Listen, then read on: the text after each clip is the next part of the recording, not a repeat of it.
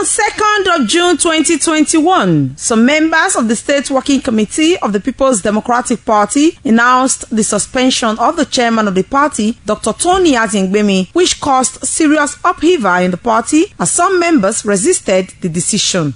The governor on that day of this letter gave 7 million naira to the chairman, and the chairman who collected such money for the office on that same day still signed a letter against the same governor, against the same person that gave you money in the morning. One of the allegations raised against the chairman is that he's instigating the party against the government.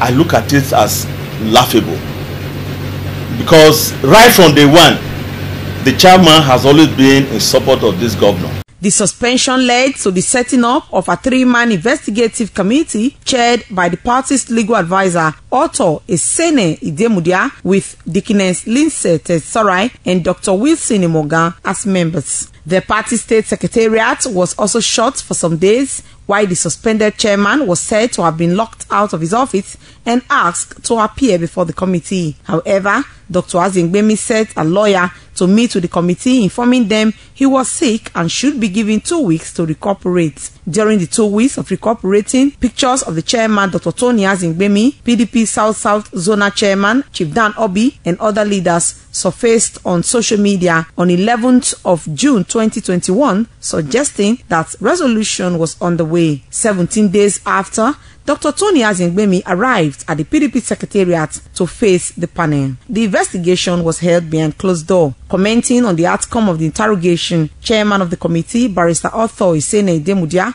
said that Dr. Aziegbemi denied all the allegations leveled against him. He said the committee will conclude its investigation within the next 1 week. They are giving us 2 weeks for him to take care of his health issues, and that was granted.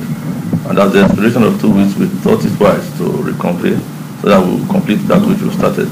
And that's we fixed this day for such to be done, and he came, and the needful has been done. God helping us, we are progressing.